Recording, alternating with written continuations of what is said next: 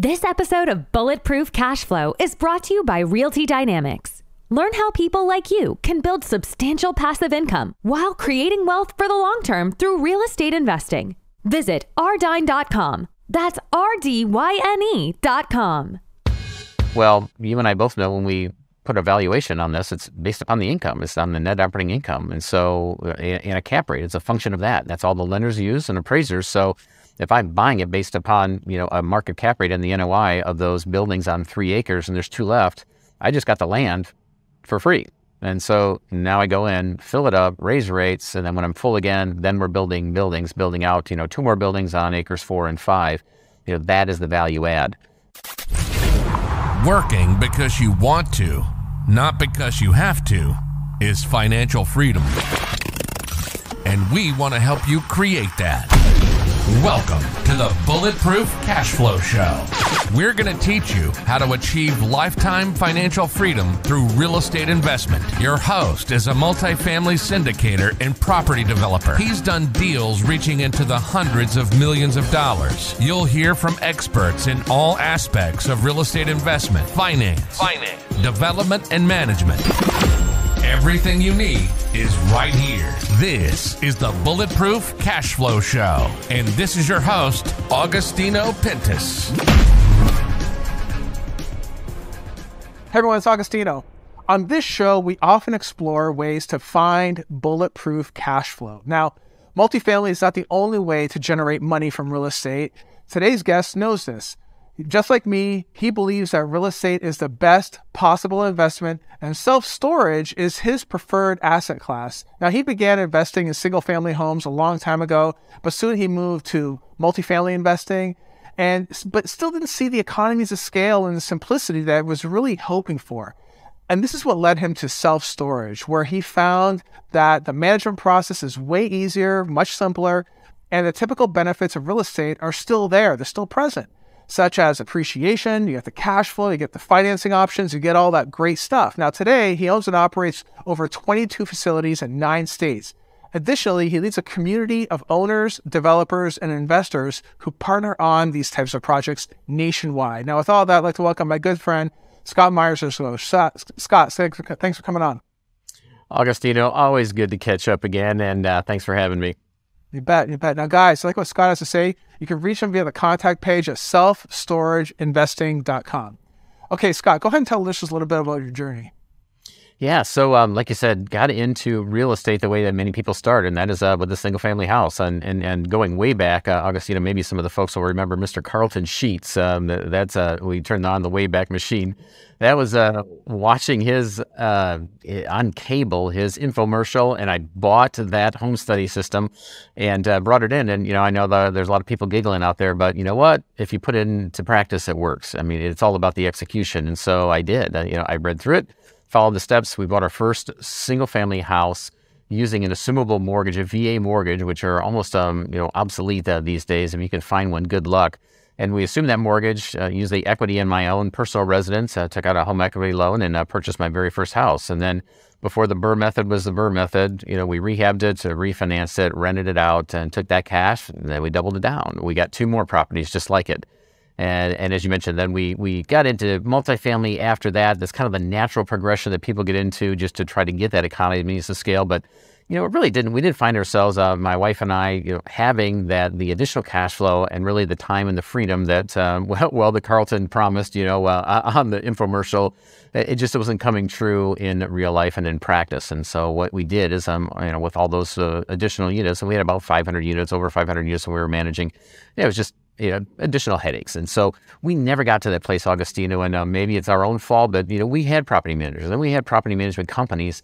But at the end of the day, there's still, the buck stops here. We still had to write the checks. And I still just continued to be disappointed in my fellow man for trashing my place and not paying me. And so, that was just not fun. And so as we looked around the real estate landscape, there's either, if you want to be in rental real estate, income producing real estate without tenants, toilets, and trash, there's, parking lots and there's self-storage essentially and a couple other one-offs here and there. But you can't really build a lot of value in parking lots. And so I began to look into self-storage. And I held off because at the time, and we were talking, this is back in 2005, it was just an unsexy form of commercial real estate. And, we were climbing the ladder and, we were building this portfolio of multifamily, and that just sounded so much better to, discuss with friends and family. But when I began to look into the asset class and, peel back the onion, you recognize this industry has been around for a while. It is virtually recession-proof, inflation-proof. It has the lowest loan default rate. When people don't pay you, we operate under the lien laws versus eviction laws and habitational real estate. And somebody doesn't pay, you simply put a lock on their unit, you lock them out, and after 60 days, you auction their stuff off and you recoup a portion of, in some cases, almost all of our back rent and late fees. And so when I began to look at this, I thought, gosh, is this too good to be true? Is this real? And then the more I dug into it and learned about the asset class, I bought a facility in a partnership, and then we were off to the races. I went off on my own after that, sold all the houses and apartments, and along the way began to build up a portfolio of self-storage facilities. And then we began teaching people. I used to run a real estate investor association here in Indianapolis. It was the largest in the city. We had 600 investors, and they all, because I was the president, they all wanted to know more about self-storage because that's what the president's doing. And so I held a workshop, and then I held another and another. And as we were talking in the green room, that kind of took on a life of its own. And some of the national agents found that there was actually a guy teaching about this, because at the time I learned on my own. There wasn't, an organization. There wasn't really anybody teaching about it. And so an education company, and then really now a media company was born. And so we had 2 60-hour-a-week businesses in self-storage, both my investment company as well as the education company. But as you and I talked offline, we kind of scaled that back. And now my focus is on, yes, teaching people about the business, but only strategically so that we can partner with these folks. And that's what we've done now. And very successfully combined the two businesses, and we have now over 2.6 million square feet of storage. We're now in 13 states, about 170 assets under management. And we really operate now almost more like a financial services company that raises private equity and deploys it in self-storage. And so we've gotten really good at that along the way. You kind of have to if you're going to grow any business and bringing in private equity and partners. And we just got back literally 2 days ago.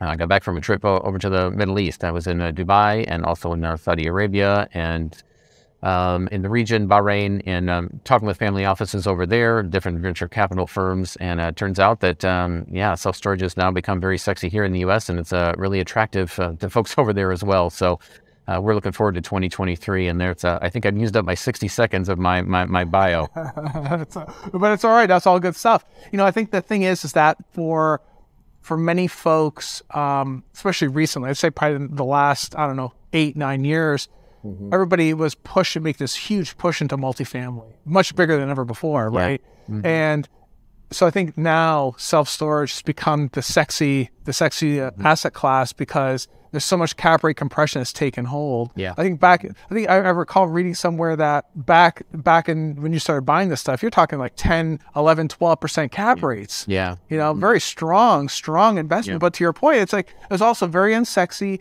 kind of boring. Nobody really understood it and didn't want to understand it. And the whole concept of building wealth the way that it is today wasn't really there either. Because I think it was different times too, right? Mm-hmm. Very different times back then. Yeah. Well, what's sexy? Cash flow is sexy. Cash flow is very sexy. Come around. That's right. Cash flow is very, very sexy. Absolutely. Yeah. Absolutely. Hey, Augustino here, and I would love to connect directly with you. Text the word books to 844-428-1344 to receive weekly book recommendations from me. So let's talk a little bit about the benefits of self-storage. You already touched on some of them, right? And I think that not having any tenants there is phenomenal. Hey, listen, I do multifamily primarily. That's our primary bread and butter. We also do development, and the net lease business is especially interesting to us for the reasons that you just pointed out. With our single tenant net lease asset, corporate guarantee, we're not worried about any reason why Dollar General is not going to pay the rent this month. They always pay the rent, right? Mm-hmm. But to your point, especially in the C-class band of assets and tenants, those folks are under a great deal more pressure today. Hard to get rent out of these folks sometimes, So self-storage doesn't have these problems, right? So you touched on some of these things. Can you dig a little deeper on some of the other benefits when it comes to the self-storage asset class? Yeah, I don't want to paint too rosy of a picture, because even in the Class C assets and in self-storage, it's a little more challenging when those folks fall behind on rent. But again, we've got that carrot that we dangle out there. It's more of a punishment than a carrot that, they're going to lose their stuff if they don't pay. And so, that alone usually gets rent in, and it's easier for us to be able to manage to a level that is far below what was ever considered, acceptable in multifamily. But we just, instead of that one single dollar general tenant, the downside to that is that we got multiple tenants. We got 200, 300, 400 or so. They're clients, they're customers, not tenants. They don't live there, but you get it. That we do need to make sure that rent comes in. Now that's mostly done by way of software, and we have automatic, hits their debit card, hits their credit card, ACH, and so we can manage that effectively. But that is the one piece that was a little bit different when we went into self-storage. That was just a little more challenging until we got a handle on that.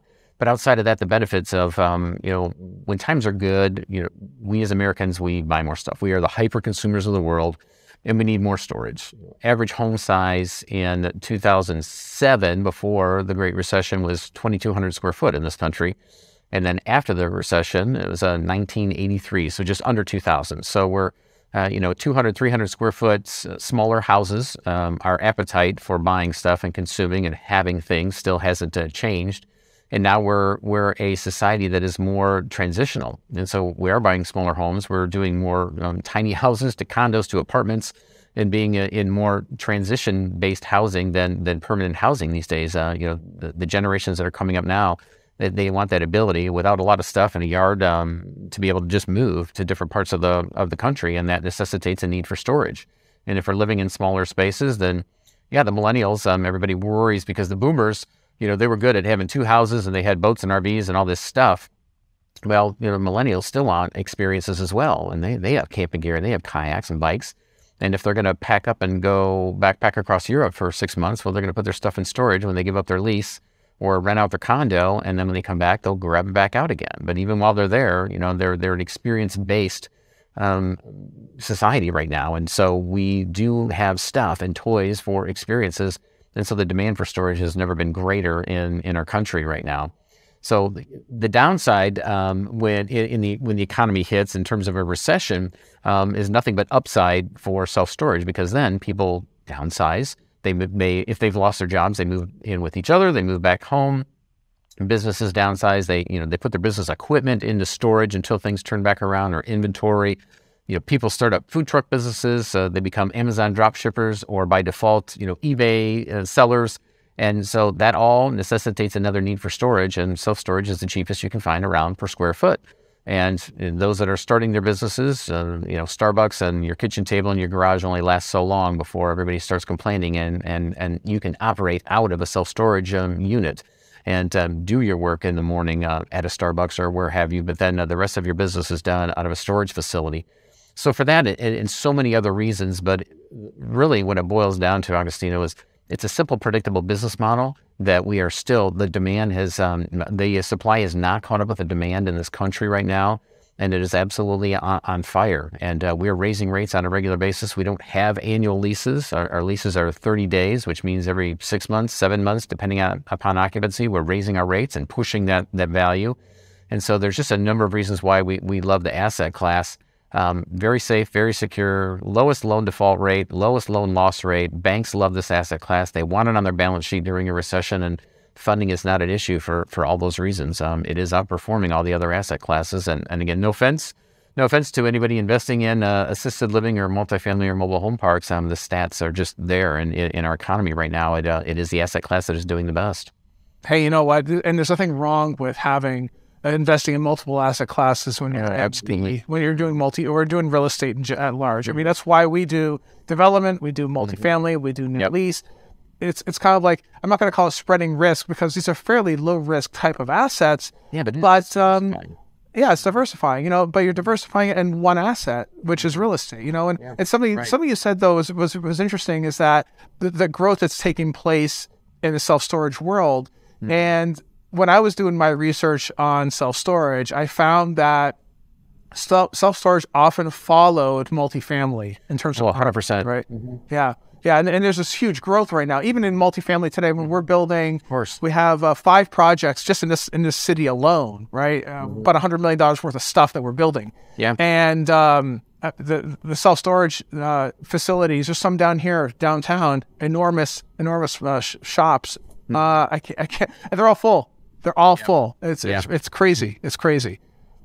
Yeah, it goes hand in hand. I mean, when I begin to explore the asset class, coming from multifamily, a lot of the comparisons for underwriting and the way that we evaluate them are very, very similar. Although self-storage does have a handful of nuances to it that, you need to get a handle on, as you're running, operating, and evaluating self-storage facilities, but very comparable in terms of an asset class. And yes, we follow. I mean, you're looking in your development world, you're looking to follow the pipelines. Where's everything going? Where, the path of progress, you want to get ahead of that, and housing is going to go there. And we like to see in a market, one of our demographics is 25% or more of a market within, say, a 3-mile radius. That's what I determine a market for a self-storage facility. 25% or more of that to have to be multifamily of the units, residential units there. So we're constantly looking at multifamily, where they're developing, what that looks like. And once you see a number of multifamily developments come up, I could all but guarantee you're going to see a storage facility within a 3-mile radius of that, or 2 or 3 facilities, depending upon, the market and the saturation and the supply index in the market at that time. So 100%, you're right. They follow each other. They run in tandem. Yeah.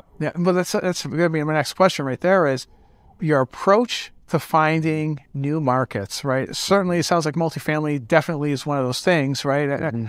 Just from my experience, just driving around, noticing the self-storage facilities that aren't doing so hot, there's nothing around there. Like there's no multifamily anywhere around there. It's usually like in a farm area, like a tertiary market in the middle of nowhere. There's a facility with no multifamily. But I was explaining this to a friend the other day, actually, that self-storage is a business on its own. Like it's not necessarily like a roof over your head, right? So it sounds to me like picking your market is paramount. It's you got to pick the right market. And I mean, how do you do that? How do you define where if you're going to build something? How do you figure out where to build that aside from looking at the multifamily stuff? Yeah. Augustino, we love this asset class. When I got into it, only 10% of the industry was owned and operated by the REITs. So the Public Storage, the Life Storage, CubeSmart, Extra Space, the ones that everybody's familiar with, the big brands, the REITs, the Real Estate Investment Trusts. Now we're at about 20%. So the good news is that 80% is still owned by the mom and pops, which means that we have the ability to go into these secondary, tertiary markets and find those. Now, when the industry started, the mom and pops that are out in those areas that you just mentioned, the tertiary markets that are on the farm fields, back in the day, in the 70s and early 80s, build it and they will come was kind of the story of the day, and folks could build it and there wasn't anything around, and people would travel 5, 7, 8 miles to get to their stuff if they needed to put things in storage. Well, now competition has come in. There's a lot of infill, and so those mom and pops, if they're not running things right, if they don't even, there's some that, believe it or not, don't even have a website, and you got to have a website if you have a business, and this is a business, to your point. It's not a hobby, and people need to find you. And so those that are still left out there that are struggling, either competition has come in and they're able to be found and they're just running the business like a business rather than a hobby, or those folks that are in those outlying areas, they just didn't do any feasibility study. They didn't do any market research at all, and they just put it up and hoped that people would come, and that doesn't always happen. If a market is declining in population, or if it's just been stagnant, then that was just a bad call. And maybe it's no fault of their own. There wasn't anybody to do a feasibility study at the time because it was an industry that was in its infancy stages. So to answer your question, we've come a long ways. And now, we've got metrics, and we look at a market, if we're in downtown, in a major metropolitan statistical area with high rises and, very little infill locations left, the ones that you mentioned that you see in downtown, they usually have taken over a building that wasn't popular for apartments, wasn't popular for condos, and nobody wanted it. Well, then the storage facility folks would buy it because the dollar per square foot came in line. But we would still do a market study to see if there was enough demand within a 1-mile radius in a downtown area. That's usually a metric that we use. a benchmark across the country, and again, don't hold me to this, but 8 square foot per capita is usually where supply meets demand. And so you plot me down anywhere in the country in any MSA, and we'll do a demand study and do a supply index study and see what that looks like. And if it's saturated, if it's a way beyond that, and if they're not full and rents are being compromised and they're offering specials, then we know it's not a strong market.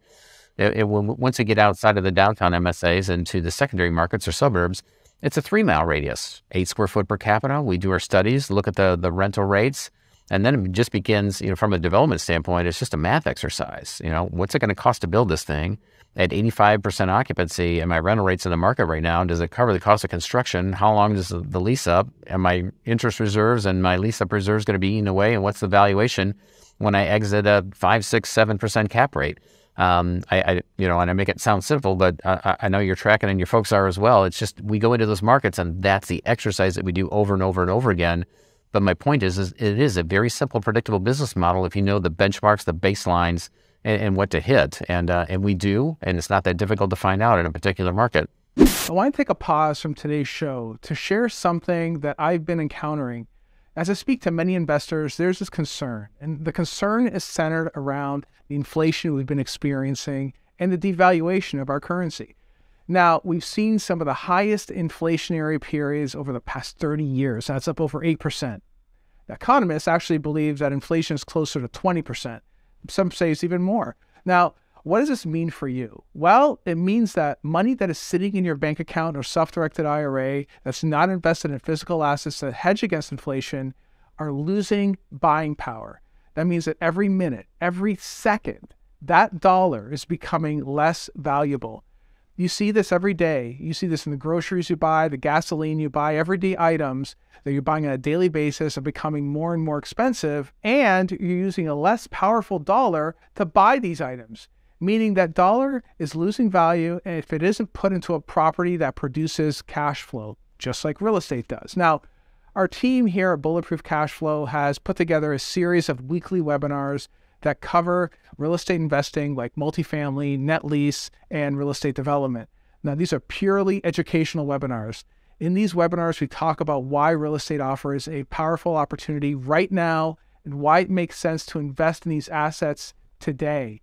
So if you're interested in real estate or want to have the opportunity to get involved as a hedge against inflation yourself, I encourage you to go to bulletproofcashflow.com/webinars.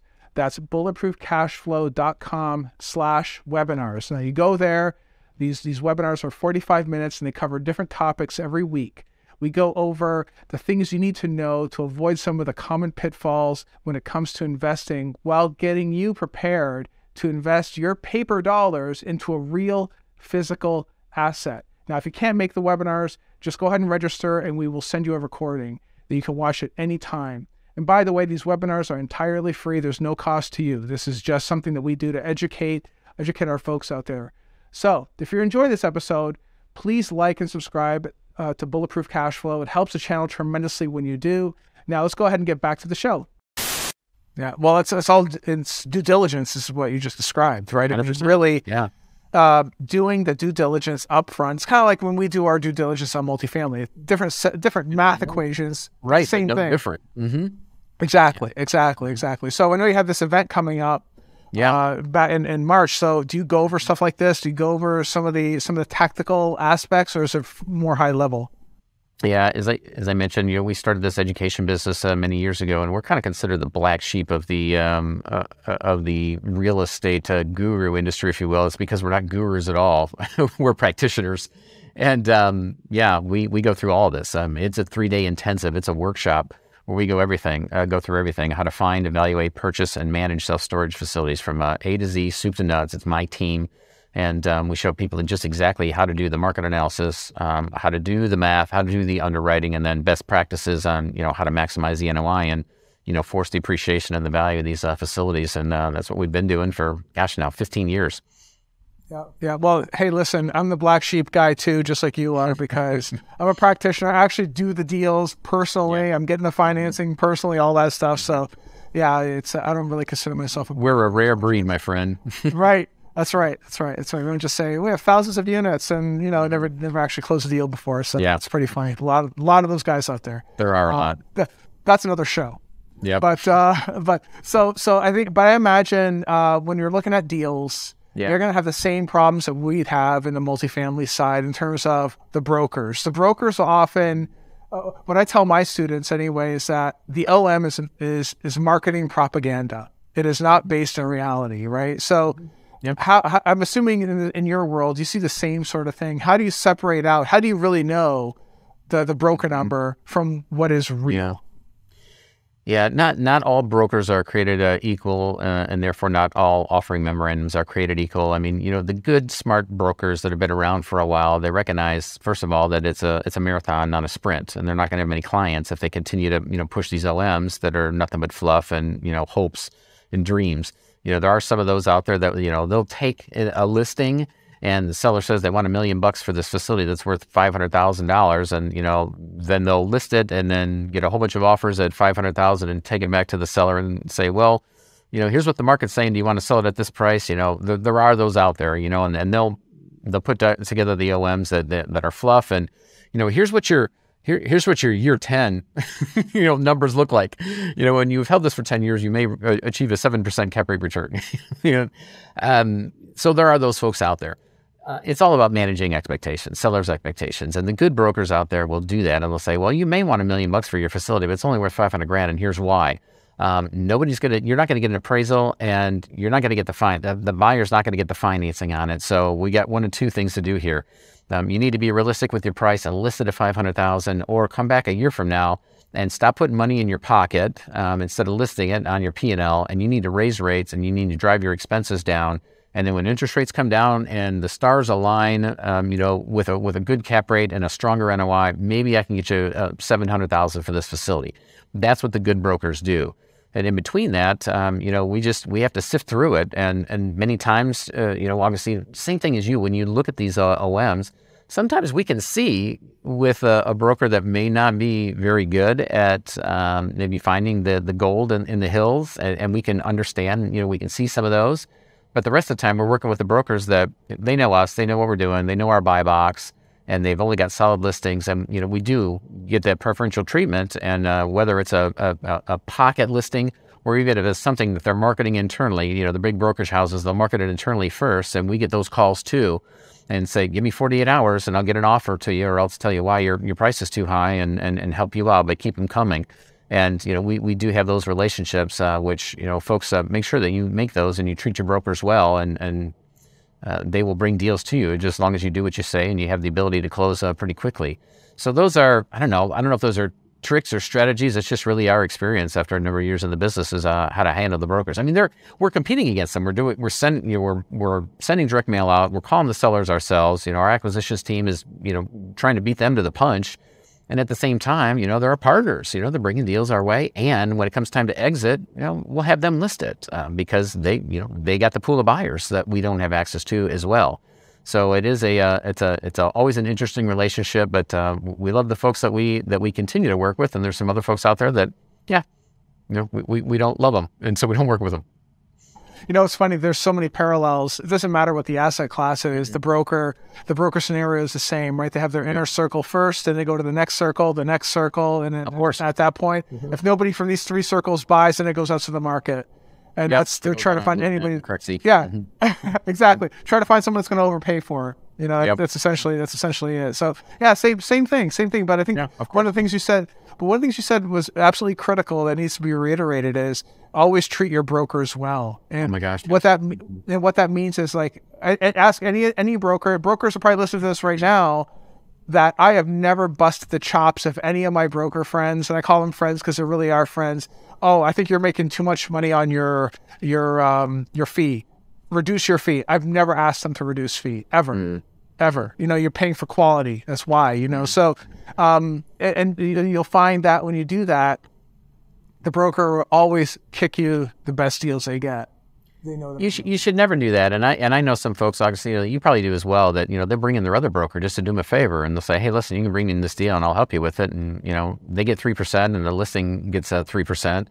And I would never do that. And when I approach these folks, I'll say, listen, I'll do the underwriting. If you got a pocket listing, somebody that's got the mom and pop that's got a shoebox full of P&Ls, that are barely P&Ls, and the thing is awful. You'll never get an appraisal, and none of your lenders will probably lend on it, and your buyer's pool probably isn't interested. Send it my way. I'll piece together whatever we got, and I'll get you an offer in 48 hours or so, and it'll be a cash offer. And I'm not going to bring any broker in. And if you want to discount your commission because I basically do the OM, do all your work, that's fine.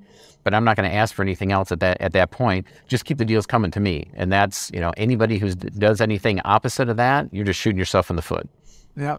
Very, very short-term thinking. Very short-term thinking, doing it that way. Yeah. So in the multifamily space, and even in the single-family space for that matter, there's this big emphasis on value add, especially in that C-class, B-class asset, right? So, and when it comes to self-storage, what sort of things are you looking for for the value to apply the value add component to that formula? You know what I love? What's music to my ears is when I'm walking through a facility with an owner that says, we're at 90% occupancy, and we haven't raised rates in 10 years. And that's the reason why we always stay full. And I love that because there's a value add. They've fallen behind their 20% or $20 a unit, below the rest of the competition. Even if they got a crummy facility, they're crummier than the rest, they're uglier and doesn't have security or anything else. They only need to be $5 less than everybody else. That's it. They're leaving money on the table. They may not have a website. They may not be marketing well. The value add, anything that we buy must be value add. That's just our model from the beginning. And from the beginning, we look to find those facilities that are, say, on a 5-acre parcel, and there's only buildings, they built it out on 3 acres or maybe 4 acres, and there's still room to expand. Well, you and I both know when we put a valuation on this, it's based upon the income. It's on the net operating income. And so in a cap rate, it's a function of that. That's all the lenders use and appraisers. So if I'm buying it based upon, a market cap rate and the NOI of those buildings on 3 acres and there's 2 left, I just got the land for free. And so now I go in, fill it up, raise rates, and then when I'm full again, then we're building out, 2 more buildings on acres 4 and 5. That is the value add. Renter's insurance, ancillary income streams, selling locks, boxes, and moving supplies, bringing in a U-Haul agency or any of the number of other truck rentals where we're just an agency. They park their trucks there. We take no inventory. Our manager on site just fills out the paperwork and we get a commission and we get the rentals from that as well. There's a number of different ancillary income streams you can add to storage with a minimal cost and minimal time to be able to force the appreciation and the value. But most of it is in just that, adding additional units, raising rates, pushing rates, and then also the implementation of technology. We have several facilities now that are unmanned. We don't have any managers on site, and they're run by a kiosk. This is our software, our websites. People rent with this now, and they can move into their unit with a key code. They bring their own lock, or we have a key fob depending upon our facility. And it's like a Starbucks. If you got the app, you can walk in and, grab the coffee and leave because everything was done on the app. And we have the same ability in a storage facility. Everything's done on the app, and they bring their key and they got a key code to be able to get in and point to a map where their unit is located. And we don't have to have a manager working 30, 35 hours a week or a manager and a half like some of the larger facilities. And we cut that payroll out, which goes directly to the bottom line. And again, we all know the power of the cap rates. That's how we build value into these facilities. That's right. Love it. Something you mentioned was about building out multiple, I guess, just units, I guess, on additional acreage, right? So I'm assuming then before you actually make the buy, you're checking for zoning, you're checking for permits, you're looking for all those sorts of things. Have you ever run into any issues where you want to try to expand and the city says no? No, if it's already zoned, it's already zoned. And so, within the 5-acre parcel, the way it's plotted, I can build it, unless there's some issues that says that I can because of wetland or something else. But if it's already been plotted, and I'm asking for the plans, or else I'll have our civil draw something else up to see what we can do. But they can't tell you no, if it's already been zoned on that 5-acre parcel, period. Now, in some cases, we're landlocked. We can't build anymore, but I'm looking at the plot next to me or behind me or across the street or sometimes even a quarter mile down the road, and we still annex that site, and the office is located at the main one, and the manager or the kiosk points them down the road and say, here's where your unit is. It's it's right down there. And in that case, then we just go through zoning just like you normally would with a new development. What's it already zoned for? Do I have to get a variance? Do I have to get permitting for approval for that type of usage? What does that look like? But we're always looking for reasons to do so. And And quite honestly, we do that at every site, that we take down, every new facility that we take down. If I do a partnership with, say, somebody that we work with or a joint venture, and it's in a market in which we only have that one facility, then the marketing team gets on it. We're sending out mailers, calling other facility owners to try to buy those up so that we can get economies of scale or look to develop another facility within that site, because then it all rolls up to the website, same district manager, operations, everything else, gets rolled up into multiple facilities. So I think that answers your question. Maybe we took a rabbit hole. No, that's fine though. That's fine. I mean, one of the things that I find with some other asset classes is that they're unable to continue building, i.e. mobile home parks, right? And those are very, very difficult to build for the zoning, especially, right? But I guess in the case of self-storage, it doesn't really exist. I mean, there certainly is a zoning component there. I'll answer that a different way, though, Augustino. There is. We do get some remonstrance because, if we're coming in a new development or if we're going to annex a site, then yes, they'll have a public hearing and the homeowners association or the other businesses get a chance to come out and say, well, we don't like these garage doors, and we don't want storage facilities located, right behind our subdivision. So there is that piece when you get into the development side, just like, again, any other asset class, especially if the zoning is not already in place for storage, then they have the ability, if we're looking to change the variance and build something, and they can also come in and say, well, we don't want, multi-story, and we don't want all the pole lights, or, we want wall packs, and the facade has to look like this, or we want a 6-foot wall that's split block and looks nice to kind of hide, things, and, no chain link fences, so we do have to go through some of that, whether the zoning is in place or a variance or a permitted use, and then just fit within the zoning guidelines. So it's not a walk in the park by any stretch. As a matter of fact, we face opposition just because of, and I mean this in a kind way, just the ignorance of storage. I mean, it's a friendly neighbor. It's quiet. There's hardly any traffic. We don't use a lot of utilities, but we just need to educate the folks in the zoning department as well as the neighbors when we get ready to develop. Yeah. Well, hey, it's similar to some of the things that we do too. We're doing a redevelopment of an office building to multifamily, and we're going through all that stuff right now. And the city, I'm sure you've seen this too.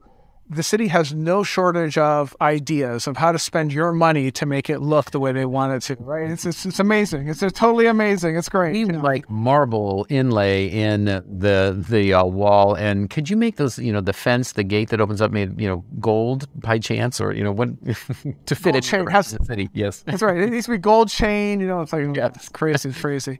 But I would imagine that ever since all this COVID stuff happened, right? A lot of you have a lot of vacant buildings now. I mean, I'm assuming that, I'm guessing, some of those spaces now offer themselves potentially to self-storage. Would that be a safe assumption there? Yeah, retail took a major hit, and retail's going to continue to struggle in this country, as more and more people are buying online, and that just, COVID just accelerated that. So vacant grocery stores, big boxes of all sorts, they're just the right size and usually have just the right ceiling height where we can go in and, double the footprint, add a mezzanine and a couple of elevators, and then build it out, put the walls and doors in for self-storage. And even single story or just, strip malls can be, repurposed as self-storage. So yeah, 100%. It allows us to now go back into those infill locations where they wouldn't let us develop before, or there wasn't any land to do a 4-acre parcel to build out single-story self-storage. But now the cost has come down per square foot of those multi-story buildings, and we can get into those for pennies on the dollar, so to speak, and make our model work to be able to build those out and run them as self-storage facilities now. Yeah. But and obviously the same sort of thing applies where if someone out there is listening and they do have, or they do know of one of these places and might have a retail shop that may be gone under, going through the city code ordinance and all that stuff is still a big thing, right? Because you have to get it all rezoned. It is. I mean, and they're going to want, they want retail to come in there, but if the retail closed 2 years ago and nothing has come in, guess what, folks? Nobody's coming in.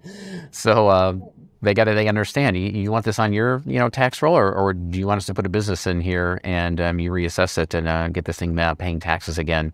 So that's the approach that we take with them, and usually it takes that. It takes a little while before nobody comes in, before then the seller, if it's a bank, lender, or that company recognizes that, okay, now we need to offload it.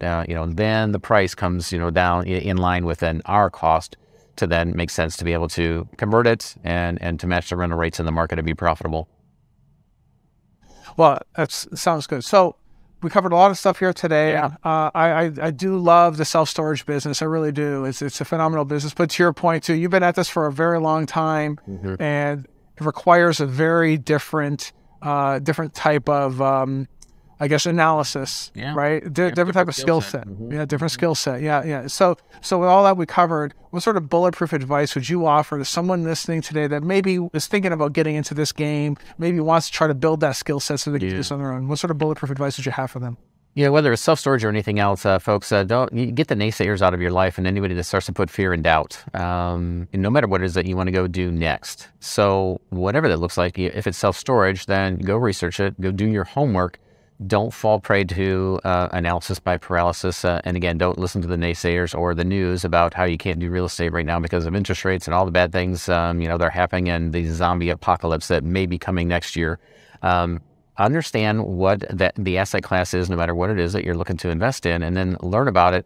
And really what it takes right now, Augustino, lending is difficult right now. Get a partner. Bring somebody in that's got a strong balance sheet, experience in self-storage or experience in whatever the asset class is that you want to invest in. And do one with a partner first, or at least give them some shares of the LLC so that your lenders, your private equity partners see that you've got somebody that has experience in this, that is at least guiding the ship or is at least navigating you through it. That's what's going to, open a lot of doors and keep a lot of doors from shutting on you. So that's probably the best advice that I can give to anybody out there right now, because you will be told no a lot, and it is difficult starting from scratch, but not with the right strategy, and be willing to give up. 100% of nothing is nothing. If you got a great dealer from, as you mentioned, Augustino, if somebody has, a vacant grocery store in their area, it's been sitting there for 2 years, and it's a prime opportunity to convert into self-storage. Well, just because you get told no that you can't do it doesn't mean you can't bring somebody else in and then split the profits, no matter what that looks like. Get the experience and then go off and do it on your own. Yeah, love it. And I think people can also learn about this stuff too. You have an upcoming event, right? We do, coming up March 2nd, 3rd, and 4th in Dallas. And head over to our website that you gave earlier on, Augustino, selfstorageinvesting.com, to find out about our live event, as well as there's a number of white papers and free resources to get you started to learn about the business, at least to do a deeper dive. And our self-storage podcast, which we were blessed to have you on as well, Augustino, as well as a number of other guests. That's a great, just to continue the conversation. We're talking about self-storage over there on the podcast. Excellent.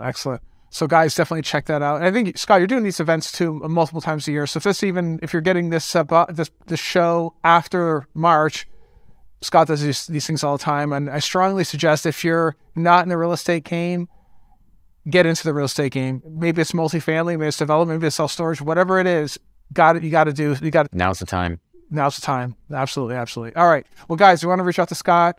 Reach out via his website, as he said, selfstorageinvesting.com. Hope you got some insight on the self-storage space. It's a very powerful space. It's a great way to get some nice, strong cash flow without the frills of having tenants, right? Those tenants we all know and love. All right. Thanks for tuning in, guys. I'll see you next episode. Take care. You've been listening to the Bulletproof Cash Flow Show. We hope you've enjoyed the show. We know we had fun. Make sure to visit our Apple Podcast page and leave us a 5-star review. We hope you've gotten some useful and practical information from the show. For real estate coaching, events, and resources, hit up bulletproofcashflow.com. Till next time.